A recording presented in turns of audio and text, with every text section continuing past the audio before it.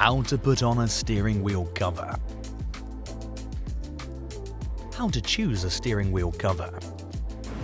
Before buying a steering wheel cover, measure the steering wheel diameter and grip circumference using a measuring tape. Covers can be made of natural or synthetic material. Natural leather covers are aesthetically pleasing and smooth to the touch, but they're expensive and require special care. Products made of artificial materials such as polyurethane are durable, affordable, and easy to maintain. Accessories can also vary in texture. They can be smooth, embossed, or perforated. They can be secured to the wheel by either lacing them up or stitching them together. No additional tools or supplies are needed to install a lace-on cover, but this method is very visible. To stitch the cover together, you will need blunt needle, crochet hook, tape measure, polyester thread, rubber adhesive. How to cover a steering wheel. Installation steps. Make sure it's warm inside your car. Set the steering wheel to the upper position and push the driver's seat back as far as possible to make it more comfortable when carrying out the steps. Place the cover over the steering wheel so that its seam is at the bottom of the wheel. Autodoc app. All car parts at the lowest prices on your phone. Try it for yourself.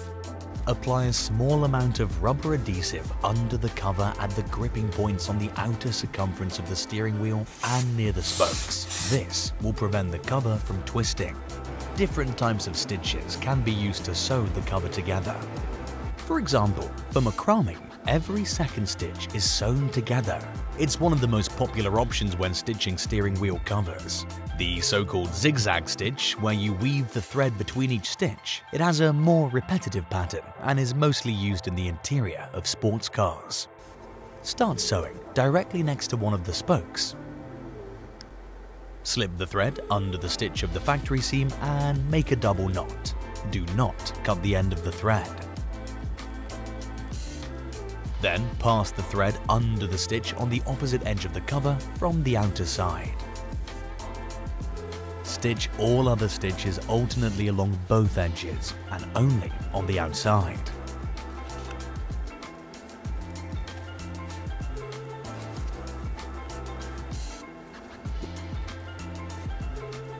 Tip: when working, hold the edges of the cover and tighten the thread firmly to prevent the stitches from coming apart. Use a crochet hook to pull up the loops.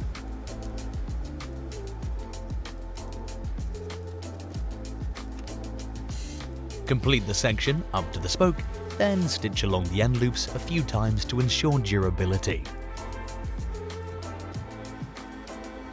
Pull the thread through each stitch on the inner side of the cover all the way to the next section. Continue stitching.